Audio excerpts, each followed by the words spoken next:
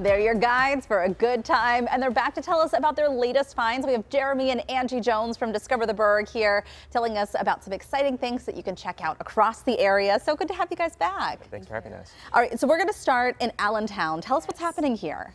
Yeah, so this is a really cool little specialty shop. So it's Dr. Tumbletea's, but specifically we're talking about the Storyville Lounge, which is a cool sort of speakeasy in the back of the shop.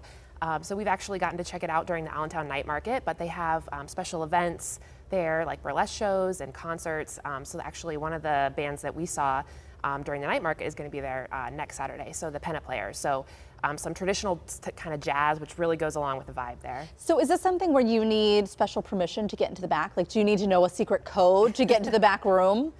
Well, I think they hide it behind a bookcase, but every time we've been there, it's been for a public event, so it's always been open. Open, okay. You know, right now they're kind of working to be an open full time, so it's all the shows are ticketed events. So very cool. Possibly, but I don't actually. I like this idea of a secret code. Yeah. You just have to say the word and you get in. Also, and that's on the 17th, right? Yes. Also on the 17th, there's the Spirits of the Burgh. Tell us about this event. Yeah. So you know, we love Beers of the Burgh, which is the annual beer festival that typically takes place at Cary Furnace.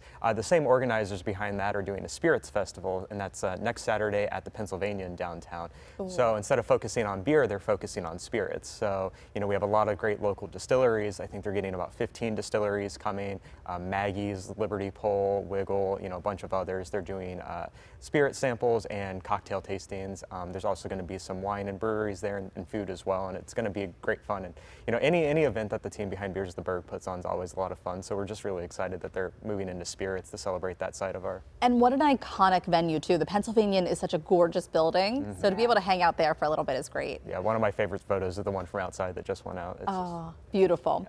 Yeah. Let's talk about this new wine bar too that just opened. Yeah, Barcelona Wine Bar is actually a chain. They have, I think, 50 stores around the East Coast. I've been going to the one in Washington, D.C. for years, but it's a Spanish tapas and wine bar. Just opened in the Cultural District about 2 weeks ago.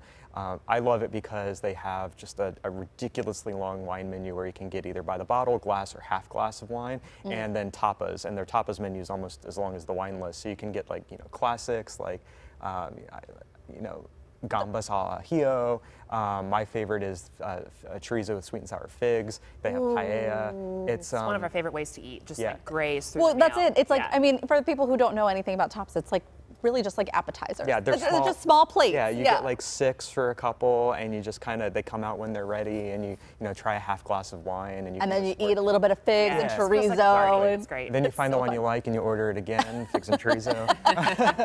It sounds really good too. And we love our Polish food here in Pittsburgh. Of course. So there's a new pop-up. Yeah, so Polska Laska, so we've had the chance to try her food at a couple of breweries around town, but now she has an actual storefront. Oh, that's great. Should have regular hours soon in Sharpsburg. So she has, like, you know, traditional pierogi fillings, but also some kind of out there things like taco and buffalo chicken. So interesting. You know, of course, along with cabbage rolls, kielbasa, all the classics. Yeah. We just had a whole discussion today on cabbage rolls because here we call them pigs in a blanket, cabbage rolls, but elsewhere, like, that means something different. It means like the little sausages rolled in crescent rolls, you know? Yeah. Anyways, yeah. I digress. And food halls too, like we've seen a big surge in these, and so tell us about the new offerings coming soon. Yeah, there's going to be 2 food halls coming in the Strip District, and they're both going to be Asian focused. The first is Novo Asian Food Hall in the Terminal Building. That's being put together by the team behind Mola and Everyday Noodles, I believe. It's going to have 7 stalls and a bar. And 2 of them have been announced so far. One's going to be Korean Garden from Oakland's moving in, and then another's going to be a Filipino concept.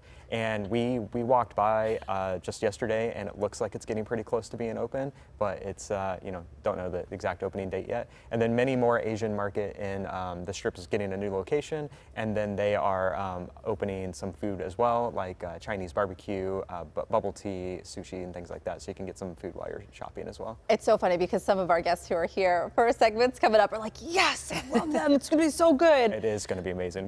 We're just waiting, you know. Everything looks pretty good, but we don't know when it's going to open just soon. Okay, well, fingers crossed it's soon. And this is something really cool. I know Boaz would love this one. I'm sure he already knows about it. The annual seed swap is taking place soon. Yes, so this is, remind me of the date, the 2nd? The 2nd of March. Yeah, Saturday. So that's at the main library in in Oakland. So this is put on by Grow Pittsburgh and Phipps.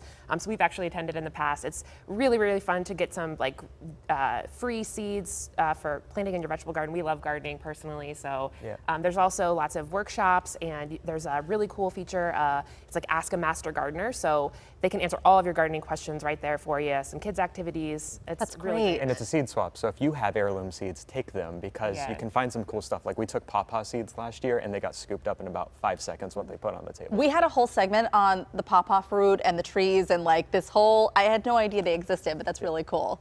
Yeah, very neat. You guys hit everything across the board. We had something for everyone there. For more information on Discover the Burgh, you can head to our website, kdka.com/talkpittsburgh. After a long day of family activities, you're probably looking for a quick and easy meal to get dinner on the table. And Mikey is over in the kitchen right now with Chef Anthony from Don's Appliances, who has the perfect recipe that you can throw together in just 30 minutes. All right, thanks so much, Heather. It smells so good over here. I'm here with Chef Anthony. What are we making today? So we're making a fabulous chicken marsala today, but we're putting a special twist on it. We're adding like a little bit of fettuccine, and I do finish it with some vinegar, so it really gives it a good taste. Oh, that sounds so good. All right, well, we still have some more work to do here in the kitchen. Heather, you're going to have to check back in to see how things are going with us.